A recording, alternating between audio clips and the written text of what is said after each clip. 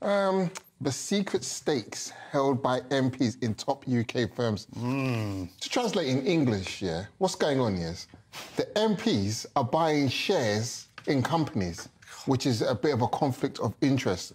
And I think it's fraud.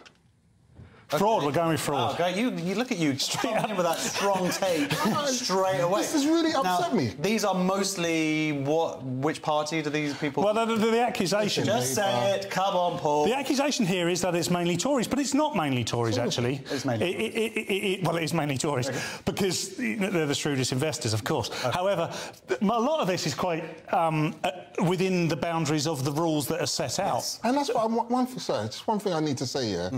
A lot of Nigerian people, the government in Nigeria, get accused of fraud. And one of the illegal things you can't do in Nigeria is you cannot invest in your MPs. So what they're doing here is actually illegal in Nigeria. What, the MPs aren't allowed to invest in... Right. No, in companies are not allowed to... Oh, I see. MPs in Nigeria are not allowed to invest in companies. OK. Like they've done in So you're Britain. telling me